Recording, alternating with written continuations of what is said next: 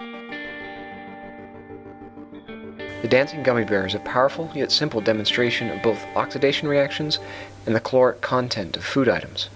The materials needed for the dancing gummy bear include potassium or sodium chlorate, a Bunsen burner, a Pyrex glass container, tongs, and of course one unfortunate gummy bear. We begin by melting the potassium chlorate in the glass container using the Bunsen burner. This may take a minute or two.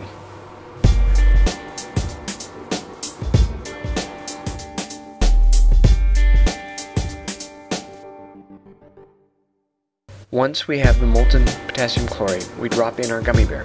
As the reaction progresses, we convert potassium chlorate to potassium chloride, and the sugars in the bear into carbon dioxide, water, and carbon in an oxidation-reduction reaction, which produces a good deal of heat and a slightly purple flame due to the potassium.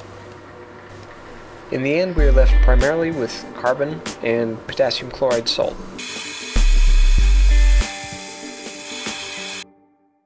It may also be interesting to note that this same reaction can be used to qualitatively compare the caloric content of various foods.